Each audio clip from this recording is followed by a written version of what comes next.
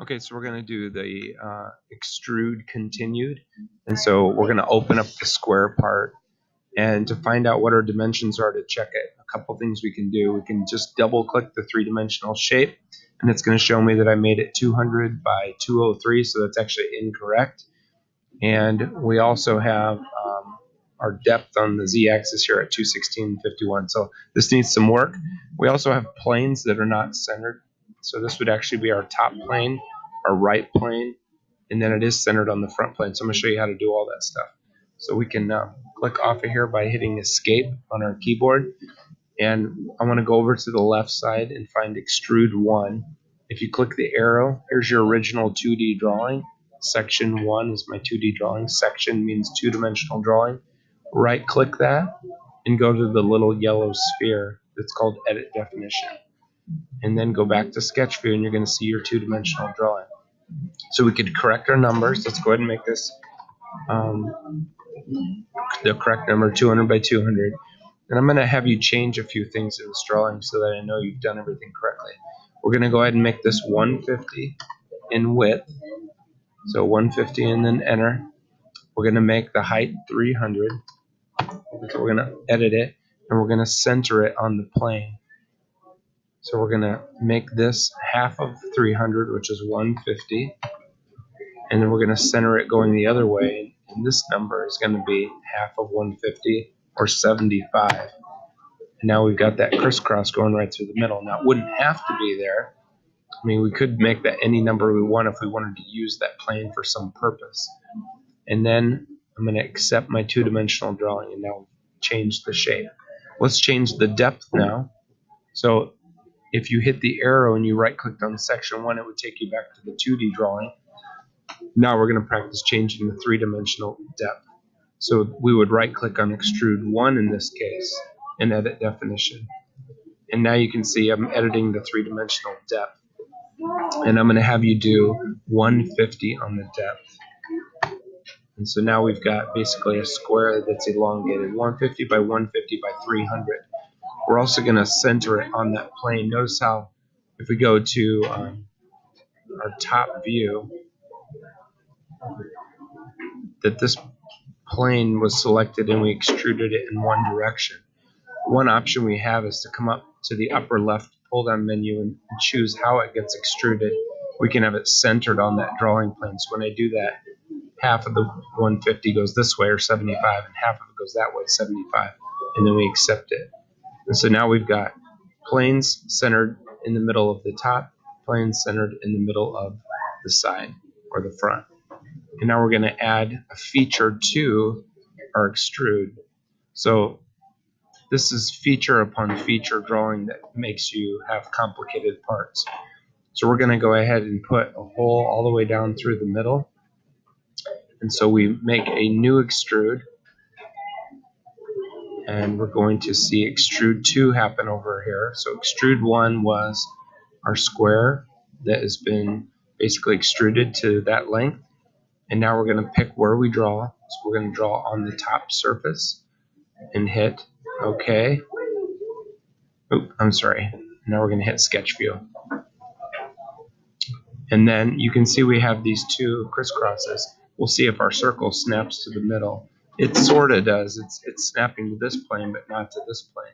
So what we can do is we can hit our selection arrow, right-click in the blank space, and this is a new tool. We're going to go to References. And we can say, I want to be able to snap to this plane as well. You could actually select all kinds of things as references, and that gives you the ability to snap to those things. And it lists them in our reference dialog box up here. And then hit Close. And now when we go to a circle and we draw it, it's going to snap to that center point right there. We're going to draw our circle, middle click our mouse, and change the diameter to 50. And that sets our diameter. And you can see if we orbit that we drew that circle on that top surface.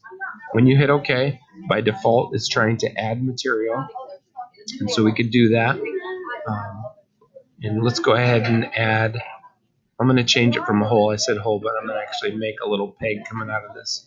We're going to make this come out 75. So I'm changing the depth of that and accepting that.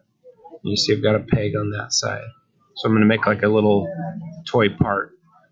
I want another peg on the other side, so we're going to learn a new feature. Notice how I'm highlighted on Extrude 2, and I can go to a feature at the top called Mirror, and I can mirror it across the plane that we used, and you see it's going to pop up over here. That only will work if that plane is centered to give you a symmetrical mirror of a feature that's over in our model tree. This is called your model tree on the left. We accept it.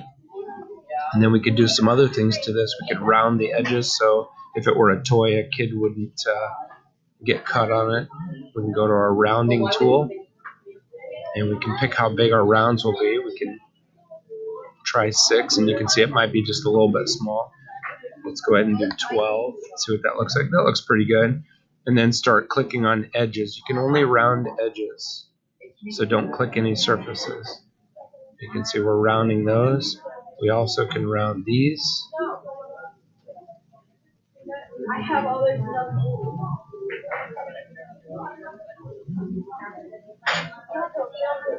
Okay. And then we're going to accept that. And you can see it's rounded that very nicely.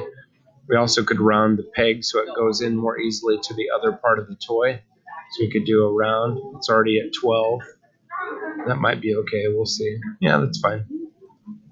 All right. Accept that. And there's your little part. Now, if you wanted to make additional features, you could put a hole in there. You do anything with this. There's just no limit of what we can do. Make sure you're going to save it. And since we have a new part and it's a different name, we're going to go ahead and do a save as, save a copy. Because right now it's the cube part, or it might be square in Extrude. So we're going to do save a copy. We're going to pick where it goes. You know, it's in the Creo folder for me. And the new file name is going to be toy peg. So we're going to rename it as toy peg and hit OK. Now notice that it's not toy peg at the top with that part. And so we're going to close this part and we're going to open up toy peg. If we were to continue working on it, we would have to open up the correct part, that copy that I saved already. So we should have toy peg in here. There it is. All right, and measure part, and we have the correct file name at the top. So if you were to do anything to this, then you would be able to continue on. Let's go ahead and go to View, Appearances, and just pick a color and click the plane. Notice how this whole thing highlights when I go to the plane, or I can color individual surfaces.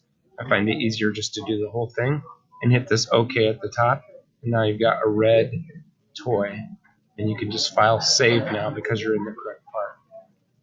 So now I want you to go to the snipping tool at the bottom, and you're going to click on New, and you're going to snip this part here.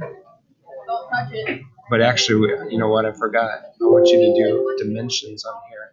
So you're going to do that Control F that we talked about.